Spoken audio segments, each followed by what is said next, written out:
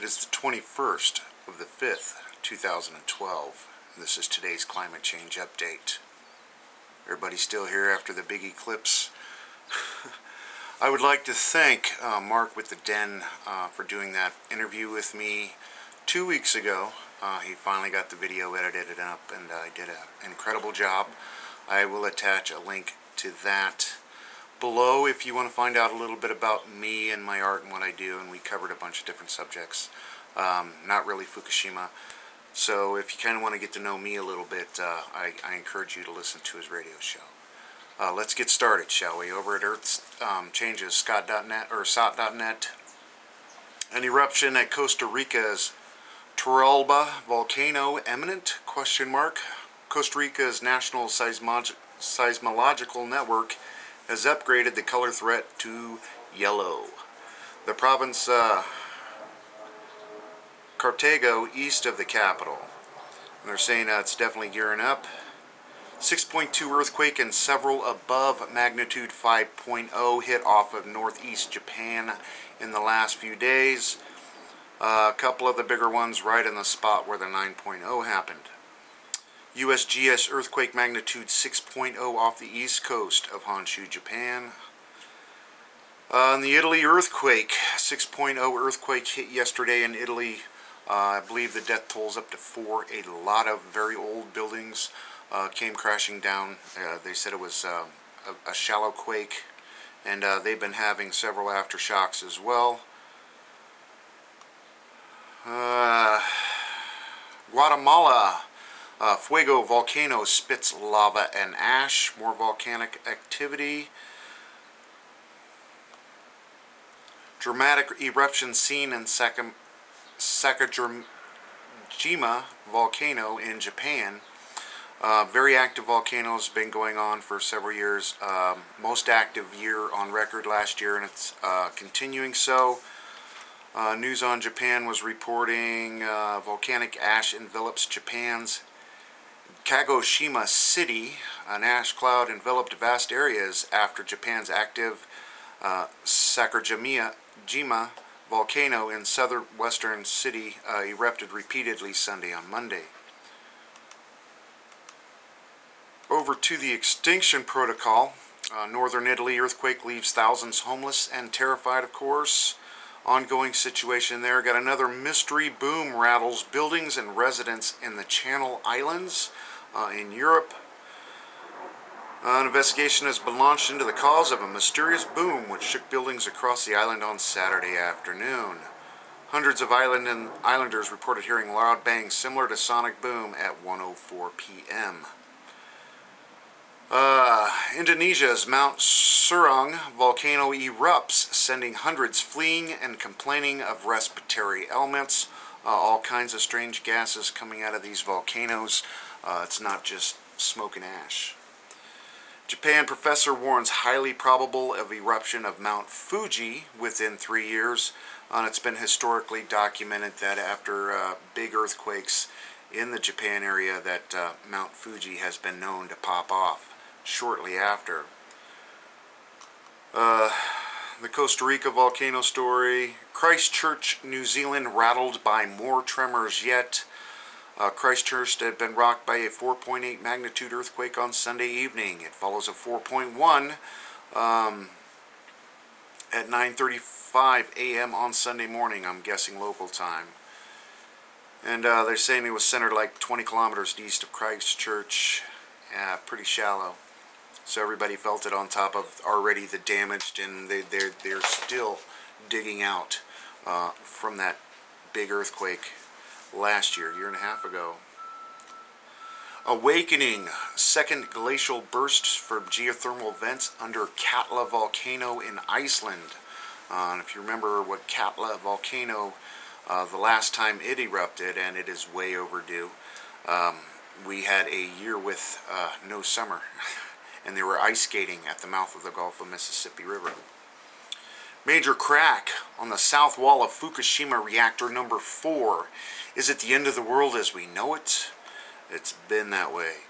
If there isn't a large crack, there still is an issue of the severely damaged unit number 4 building tilting. the 1500 spent fuel rod pond almost suspended in air on the 5th floor, and the extreme potential for a slight earthquake or explosion to unleash a catastrophic radioactive chain of events, much worse than Chernobyl. The spent fuel in the hobbled unit number 4 at Fukushima Daiichi not only sits on an elevated pool outside the reactor's core's reinforced containment in high consequence earthquake zone adjacent to the ocean, just as nearly as all the spent fuel at the nuclear site is stored, but it is also open to the elements because of a hydrogen explosion blew off the roof. There's no containment on this thing, and the really big holding pool, the communal pool with the thousands and thousands of fuel rods in it, is just a short distance away from number 4. And if number 4 goes, it will be way too radioactive to do anything on all 6 reactors, and we will have 5 extreme situations instead of 1. The problem compounds and continues.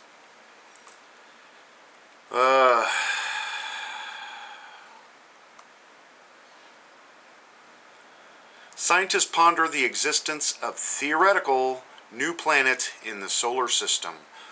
As yet undiscovered planet might be orbiting at the dark fringes of the solar system, according to new research. Too far out to be easily spotted by telescopes, the potential unseen planet appears to be making its presence felt by disturbing the orbits of the so-called Kuiper Belt, said Rondi Nomes, an astronomer at the National Observatory of Brazil in Rio de Janeiro.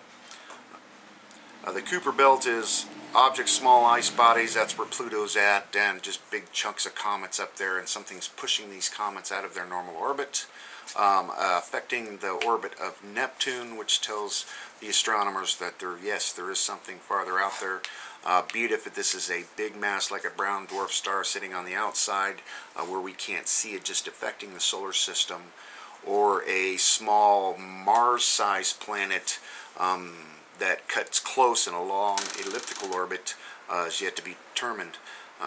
Hence the Nibiru and Planet X theories. But I'm convinced, there's definitely another planet out there somewhere. And we have yet to get to the bottom of that rabbit hole. Guatemala's Fuego volcano emits massive ash cloud, closing airports. Tropical storm Alberto forms off the coast of South Carolina and rolls up the coast. Freya's going off over there, and that's an ongoing situation up the east coast of the United States. Mount Merapi volcano in Indonesia erupts again. A lot of volcano activity going on, and war stuff, economy stuff.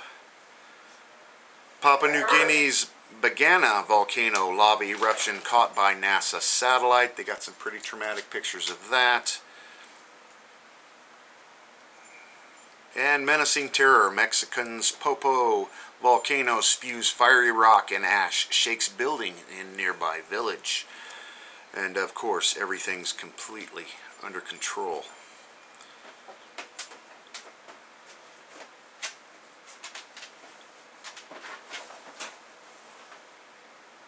And that's about all new I want to cover on there tonight.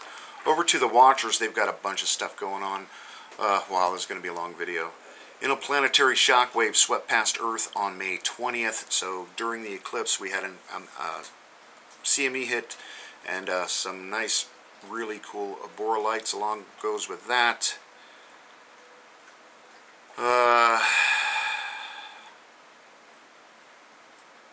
Deadly heat wave across India. India is experiencing deadly heat wave. Heat waves of varying intensities are expected to stalk northwest India and parts of east and east central India.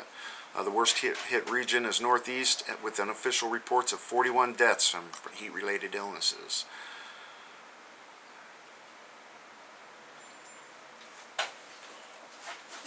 And where was the other one?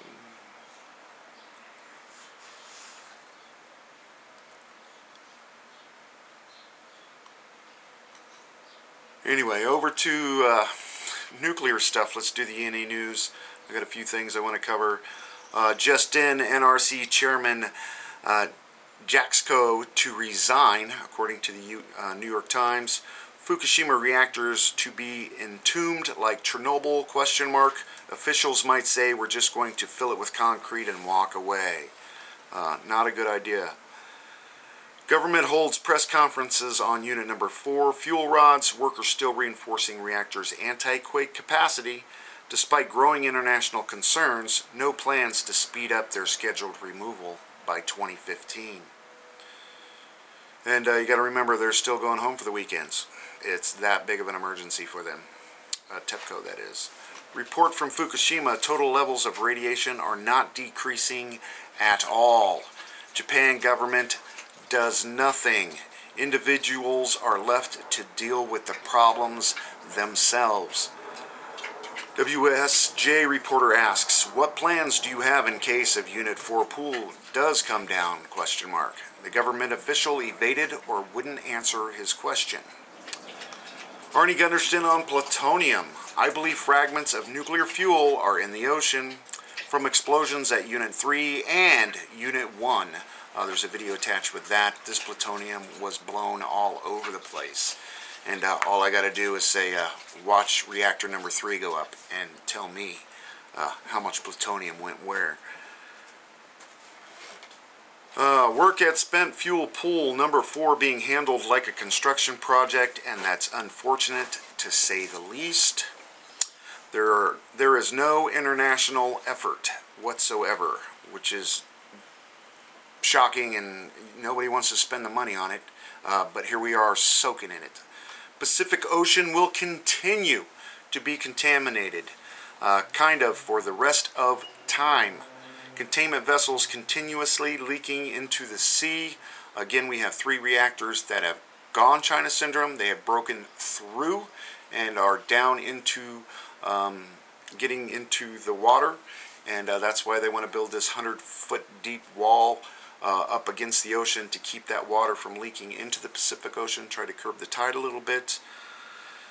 And the insanity continues, but they're still trying to tell us everything's under control. Trillions of becquerels per day still being emitted from Fukushima Daiichi.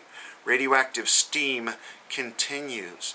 And if you watch Fukushima live stream at all, you can see the steam is continuous.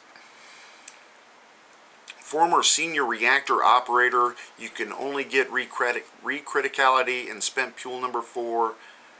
You can get a recriticality in spent fuel number 4. Never-ending fountain of particulates and gas. And there was a story on Japan Atomic Industry Forum. New building material to absorb cesium developed. Now there's a little bit of good news. Japanese research group says they have succeeded in developing a building material that could filter most radioactive cesium from contaminated water. The research group at Kinki University's Faculty of Engineering in Hiroshima Prefecture applied a method using plaster found in traditional Japanese architecture. Their traditional material is called shikui, S-H-I-K-K-U-I, usually mixes with lime and sand, but the group used zeolite powder instead of sand.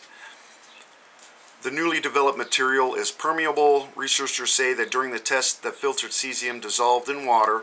The material absorbed over 99% of the cesium. So this is definitely something, good news, we can use to start collecting some of the cesium up. The impossible job that it is. And finally tonight, a little warning for all those tourists rushing to Japan to go and party and have a good time. Where to go? Gonorrhea superbug spreads in Japan. Scientists have found a drug-resistant strain of gonorrhea in Japan. They say it could transform a once easily treatable infection into a global public health threat. Now, we've had mutations in the plants.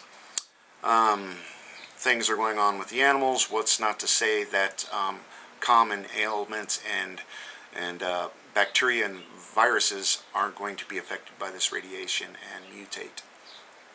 So, the insanity continues. Enjoy while you can, everybody. Thanks.